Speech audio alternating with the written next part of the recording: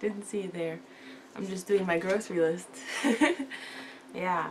No, but in all seriousness, I just kind of feel like vlogging today. I have quite a few things I need to do, including writing. I'm going to do some of that. And I also want to just talk about how, you know, last month, because now it's September 6th.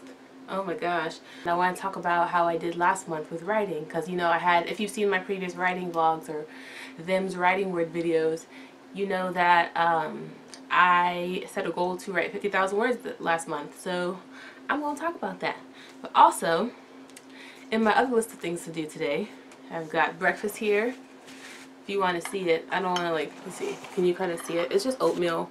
There's like blueberries and stuff. You can't really see it, but, you know, I don't know. It doesn't really look appetizing, but, you know, it's good. Wash the dishes, take out the trash, mail my grandma's birthday card, and write. Yeah, I've got to write. I've also been reading some books, and since, you know, I'm a writer, reading is good, so I figured I'd just show you really quick what books I've been reading lately. Bloom by Estee Lalonde. She's another YouTuber. She's one of the beauty bloggers. I mainly just watch her vlog channel. I don't really watch her makeup videos really, but she and her boyfriend Aslan like to live in England, and they have their dog Reggie, and they're just like such a charming little family. I love watching her vlogs. They're like kind of like feel-good vlogs, you know, like they're so cozy to watch. And so I got her book, and she's just like talking about like some of the things she's gone through, her opinions on like, you know, life, people, work, beauty, fashion, home, travel, and food. Those are the chapters. And yeah, I really like it because I'm reading it and I'm thinking about where my life is at this point and kind of the things that I want to do going forward. She talks like really inspirationally about, you know, not letting other people or things hold you back, and like kind of like the fear and anxiety that comes with doing new things. I always know that a book is really good when I'm reading it and I'm thinking about, you know, how I relate to the topic. Other books that I've been reading: The Dinner by Herman Koch. I'm not sure how you pronounce that, but it's a Dutch author. And my cousins are actually Dutch. Well, they were born in the United States, but they moved to the Netherlands when they were really, really young, so yeah, I should really give them a call. But yeah, this book is about 4 people. They meet at a restaurant to have a dinner, and I guess just like the whole book takes place over the events of the dinner. I'm only 68 pages in, but apparently it's supposed to get like really intense as the story goes on. So I'm waiting for like it to get to that moment where it's just like, I don't know, I want somebody to get murdered. I don't know if anyone is going to get murdered in that book, but I just feel like that's the kind of thing that should happen at the end of the dinner, right? In addition to writing novels, I've been wanting, like, that's kind of like the medium. Oh gosh, it just flashed. What was that? That's kind of my medium of choice in writing, but I also want to get into short stories, especially since I am thinking about applying to a grad school for creative writing. And, you know, I could submit like some novel sections, but I'd rather just submit short stories, but I have to write them first. And so I got this book called 40 Short Stories, a portable anthology by Beverly Lawn, Edgar Allan Poe, F. Scott Fitzgerald, Nathaniel Hawthorne, like a lot of the authors that you read their novels in for school. I've already read a few of them and I really like them. I have a couple other books on short stories, but like once I kind of get more into that, I think I'll do a video just kind of explaining what's going on with that. But I also have Agatha Christie, Murder on the Orient Express. Back in May or June, I think it was June, I actually read And Then There Were None by Agatha Christie, and I really loved it. I was guessing who I thought it was the whole time, and I was wrong every single time. I'm only 28 pages in, so I picked this up a while ago and I haven't picked it back up since. Not because I didn't like it, but just because I'm not like, this past year I've just really not been into reading that much. And if I do read, it's usually like I'll read like a couple days, but then I'll kind of fall out of it again, so it's not really been great. And the last book is Grimm, a comic book, The Coins of Zakynthos Volume 1, or Grimm Volume 1. So you might know that my favorite TV show is Grimm. I love it so much, and so I'm actually currently rewatching the show. We went on our trip last week. Right before we went on the trip, all I had left to watch was this last 2 episodes of the series, and so many tragic things happened in those 2 episodes that like literally when I watched it I was crying. I felt like, because I love these characters so much, that they mean so much to me, and I don't want to spoil it, but such tragic things happen in the story that I'm just like, oh my gosh.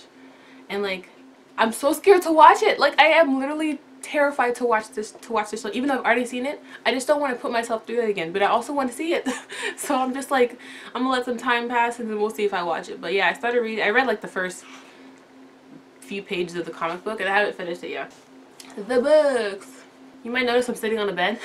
This is my bed. I really just wanted to change up the filming location today. You'll see behind me I've got the word dream. Dream is my favorite word, as you might be able to tell from my channel name. And then I've got mermaids and just ocean themed things. Anyway, yeah. So these are the dishes I have to do. Plus this one. So that's what I just ate out of. You don't really want to see the dishes.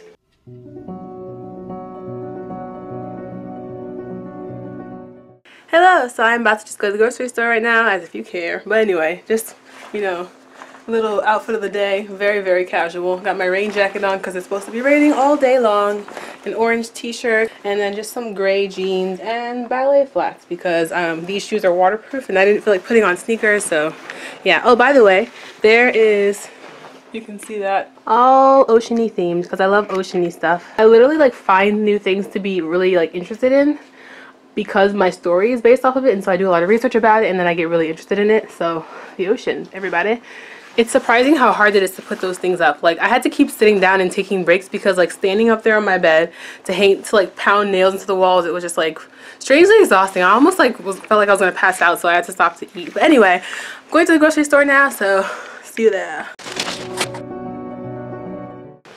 Here we go, walking down the street. Yeah. It's raining, it's pouring, the old man is snoring. Going to the grocery store.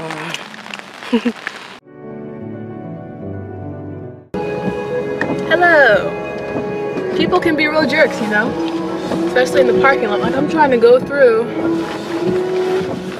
so I can put my cart away after I load my groceries. This lady just comes speeding through the parking lot. I'm like, you jackass, what do you think I'm standing here for? For my good looks? So I can sing and twirl my umbrella in the rain and hop up on the lamppost? Like, what do you think I'm standing here for? I got my rainy day playlist playing right now because it's a rainy day. I just created this playlist a few days ago and I've been wanting to do it for a while because, you know, rainy weather is like the best. I think a lot of writers and other creative people might agree with me. And so I created a playlist of songs that remind me a lot of like rainy days. There's a lot of Adele on here, Sam Smith a little bit, Vancouver Sleep Clinic. I have a song by London Grammar on here and a few other things, Mirka Hackman. I'm gonna blast some music and sing along. Hey, so I am back from the grocery store and I promised you that I would do some writing today and that I would also talk about how my writing went last month, and so that is what I'm gonna do now. So, first of all, I hit my 50,000! Woo! I hit my 50,000! I'll insert some footage now that I kind of like did a bit of a vlog style so you could like see me writing. I told you I would be on a trip last week, and so I was on that trip. We went to Myrtle Beach. So footage of me is just writing in the beach house. It's like very late at night, so the rooms, there's a lot of, it's yellow lighting, so the lighting's not like great. Enjoy.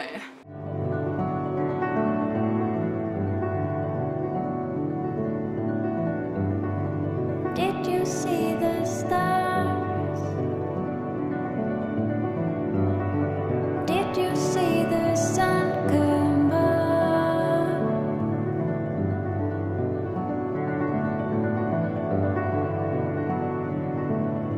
Hello. It is currently 11:25 at night, August 31st, and I am at 48,552 words.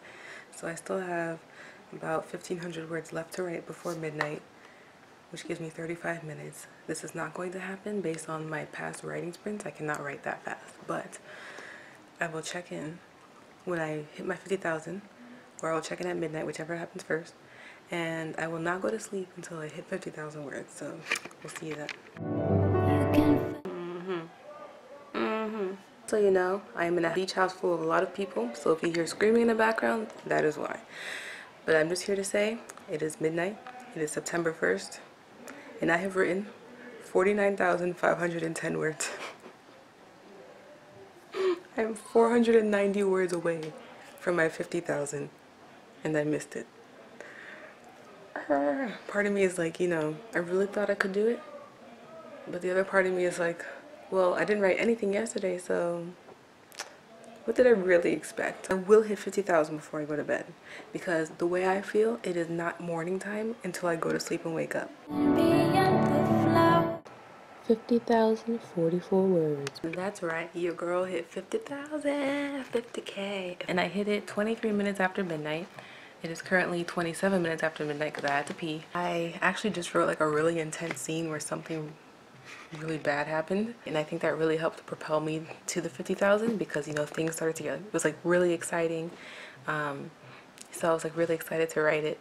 So yeah, if you need to hit a word count, write an exciting scene. When I go to sleep and wake up, and it's September 1st, I will have 30 days to finish this novel. So now that we are back, yeah, so I hit my 50,000. Yeah, I'm just so excited because I hit it. I set a goal and I hit it. I've never written that many words in a month, although like I said before, there was a lot of taking words from previous drafts. This is me trying to sit up straighter because I have really bad posture. This is like me sitting up straight, but this is how I normally sit. You know, it's like if you look here, look at that hunch in that back. Look at that. Look at that. I should be in the Notre Dame right now. So let me just go over like kind of what my word count is. I wrote a total of 50,050 words. So the last day I started with 40,450 words on August 31st. So I had almost 10,000 words to write in one day. I ended up adding to my story 9,596 words in the one day. Now, about 5,000 of those words from a previous draft. So what I did was I added up all the words that I added from a previous draft, and then I, from that, figured out how many words I wrote from scratch.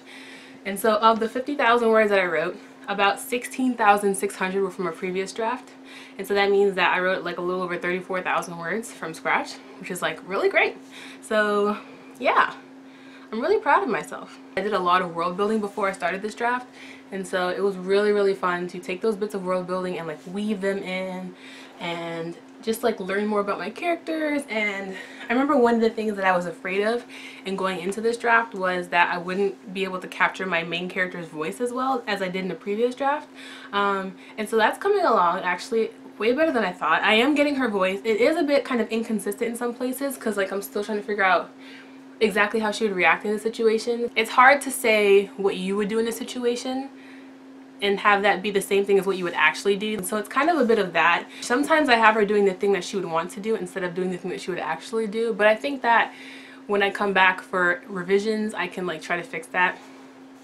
But speaking of revisions, I'm already seeing some ways that I can fix the story once I finish the draft and come back. Not as many like huge structural changes as I would thought. So like how, you know, in a story, there's like the initiating event and then the character kind of enters this new world, whether that's a real world or a figurative world. When my character enters that new world, how she gets there and why she gets there, I need to fix that reason because I kind of just needed her to get there, and so I kind of put a weak reason why. Like it wasn't the best reason for her to go there, but she needs to go there. And also, you know, I have like a main kind of villain because, you know, you plant little seeds to kind of hint at who the villain is.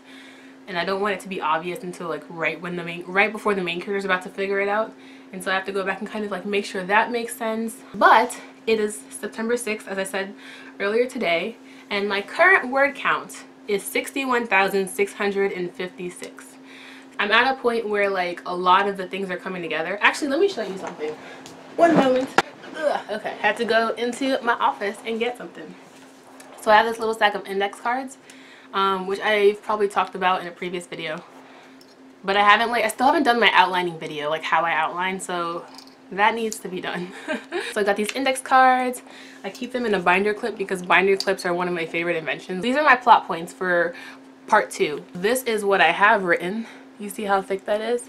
And this is what's left to write. So there's not a whole lot left. I'm about 2/3 of the way through the story, and then part 3 is really kind of short. It'll probably only be like 10 to 15,000 words, but I say that it'll probably end up being more just because I'm an overwriter. I'm just really excited because I'm seeing all the plot elements come together, you know, like I'm hinting at things, I'm foreshadowing things. Some of my characters are like really having some amazing moments. There was a scene where a lot of people died. One of my characters was who was like the most affected by it. She just like she had this line. I go back and I read it sometimes and I'm just like, it's so great because it captures how she feels so perfectly, and also it captures her character so perfectly because it's exactly what the character would say. It's not my main character who does it, it's a side character who's like sort of a mentor-ish to my main character. But she's great. She's a great character. I love her. Hold on. Now that I'm talking about this line, I kind of feel like I should say it. There is a curse word in here. You know, the F-bomb, because if your character is really angry, they might drop some words every now and then. This character is named Dari, which is D-A-R-R-I. She's Australian Aboriginal. So anyway, here's what she says. "Those bastards are murderers," Dari said, her captivating voice slow and sharp like the delicate work of a sadist slicing a body. "They will regret ever crossing me and my kin, because I will find them and I will rain down on them like the fucking apocalypse." Oh my gosh. After the tragedy, they're all meeting and discussing what happened, so yeah. I'm hungry and I will do some writing later, but to be honest with you, at the moment I'm not feeling it. But I usually don't feel it in the middle of the day. I usually feel it like at night, because that's just when I'm more creative. And I finally figured out why, at least for me, when I get like a little bit tired, I also get a little bit loopy. I think that has something to do with my creativity. Like maybe that weird state that I'm in helps to kind of boost my creativity. And of course that happens at night. My goal is to finish writing this draft by the end of the month, and I really do think I could do it.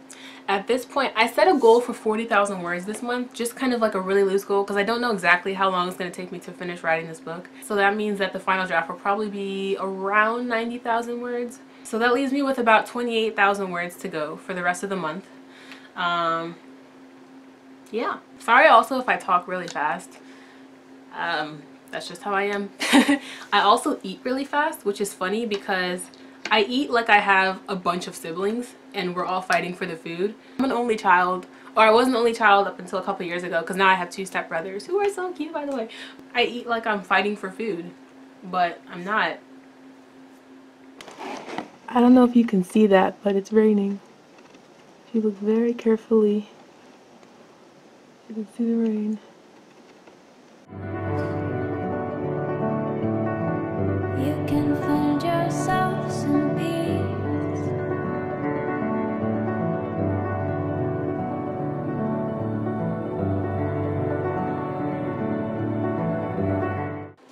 Hello, decided to change up the angle just a tad bit. Got a window here. It's over here actually. But yeah, I just wrote, let me do some math for you real quick. My word count is now 62,275, so I just wrote like 600-700 words in about half an hour, and listened to a lot of music. You probably saw me jamming there because I was just going. Okay, I just got to, can you read that? Chapter 21. It's a placeholder because I haven't named the chapter yet. But oh my gosh, you guys, I think I'm just gonna like really quickly tell you some of my favorite chapter titles. First of all, I love puns. They're really cheesy and lame and whatever, but they are fantastic. They're just really fun. And so a lot of my titles are puns. So I'm just going to tell you a couple of them. First of all, my main character's name is Race. Yes, that is like race, like ethnicity, or like running a race, but it's actually a nickname for what her real name is. Also, I love Edgar Allan Poe. So the quote is, "Quoth the raven, nevermore," or something like that. And so I have a chapter that's called "Quoth the race nevermore," because she's saying that she's not going to do something anymore. Popular phrase from Star Trek is "beam me up, Scotty," but there's like storms that take place in my book, so the chapter is called "Beam Me Up, Stormy." Which I think is so funny. Like, this probably is like not entertaining to you at all, but like I just think it's so funny. Then I have a chapter called "The Breakfast Flub," because you know the Breakfast Club, and another one is called "The Desert and the Deep Sleep." I forget what that's a play off of. Oh my gosh, what is that a play off of? The Devil in the Deep Sea. So I have chapter 21 now. I haven't named it yet. I just flipped my index card to the next card, so my character gets to go on the shopping spree because she just got paid.